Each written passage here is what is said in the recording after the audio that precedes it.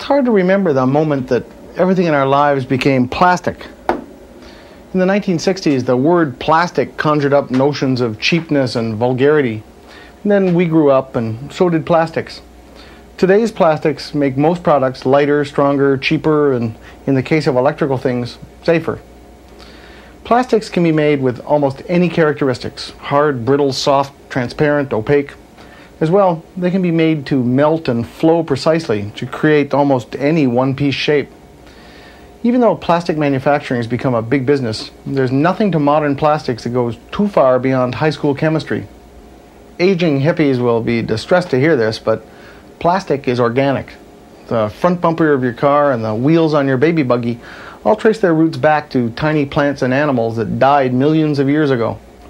The basic building blocks of plastics are hydrocarbons. The carbon atom has 6 electrons. Now, according to the chemistry you hated in high school, electrons will arrange themselves in bands according to the rules of 2, 8, and 8. Since carbon only has 6 electrons, they arrange in bands of 2 and 4. Now, it's important to note that the carbon atom is electrically balanced. It's got 6 protons in the nucleus and 6 electrons in orbit. The outermost orbit is called the atom's valence band. Carbon properly fills its first band with 2 electrons, but it only has 4 available to place in the next one. By the 2-8-8 rule of valence bands, it needs 4 more electrons. Now, carbon can't simply capture 4 more electrons because it's already electrically neutral. It can solve its tiny atomic conundrum by forming a so-called covalent bond with 4 hydrogen atoms. Hydrogen only has 1 electron, and by the rules of valency, this first shell should have 2. So, given a chance, hydrogen and carbon will happily hang around together in a pattern like this. This is the gas methane. To go beyond methane will get graphically messy with all of these orbits and shared electrons, so we're going to switch to a more standard chemistry notation.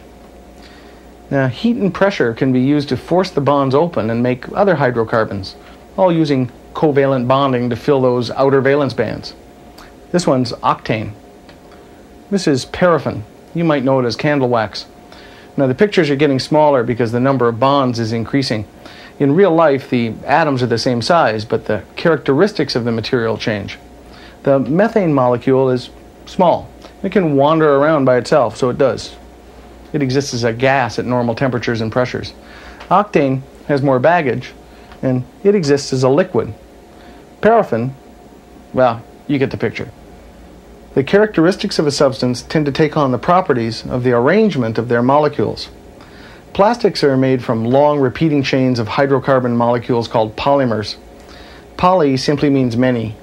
Plastic is from an old Greek word meaning capable of being molded. Your basic plastic polymer is usually a long strand of bonded atoms that looks like a molecular plate of spaghetti. Depending on the exact bonding arrangement, the final polymer might be rigid, rubbery, or liquid. Plastics divide into 2 main groups, thermoset and thermoplastic. The thermosets are like cake batter. Once you transform them, they become rigid and they can't ever revert. Fiberglass resin is the most common thermoset. Most of the plastics that you have in your house and your driveway are thermoplastics. Thermoplastic can be softened to flow and cools back to rigidity. Some thermoplastics have long flowing structures with a broad melting range, like butter. Others have a crystalline structure, like ice, and a sharp melting point to match. Thermoplastics can be melted and remelted as often as you like without undergoing any change. The added heat temporarily loosens those bonds, allowing them to slip. A plastic car bumper can be shredded and remolded to make another one. So can a plastic bag. And your watering can probably started life as a milk jug. Plastics that have been carefully created to match a specific part or product are known as engineering plastics.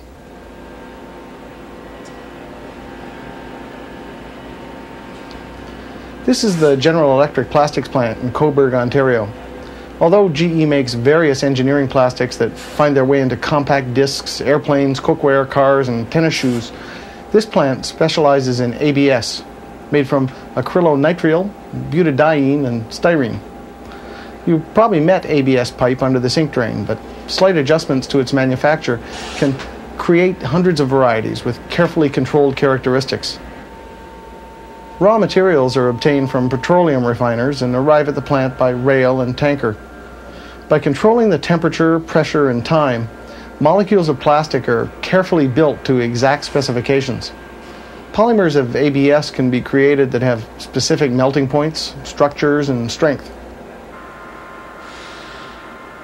Plastic's also popular in manufacturing because its color is integral. Not only will the final product not require painting, but any dents or scratches will be the same color as the surface. Color is very important to most manufacturers.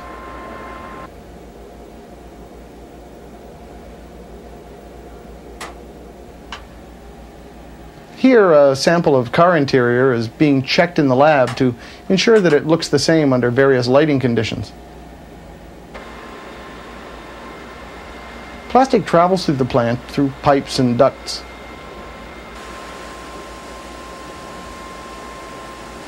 This hopper allows access to the polymer soup for the addition of pigment and lubricants.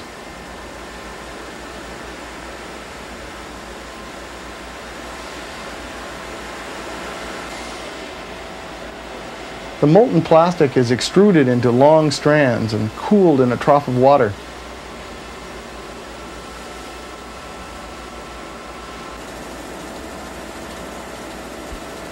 This shaker separates any pellets that are too large.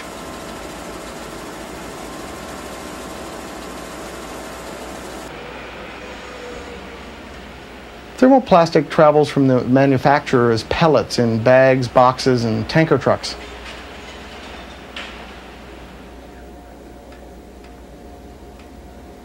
Plastic is usually extruded like pipe and rain gutters or injection molded.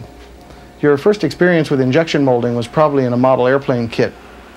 Nowadays, the molds are designed on a computer and created by hand and fancy computer-driven machinery.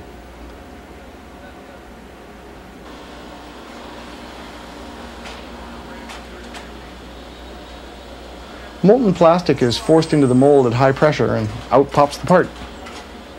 Well, this is a nice montage, but depending on the size and design of the part, molding often takes a minute or so. The molder has to know the molecular characteristics of the plastic being used because the exact amount of pressure and the molding temperature will affect how the plastic flows and how much it shrinks while it cools. The molding pressure also has an effect on the final density of the part.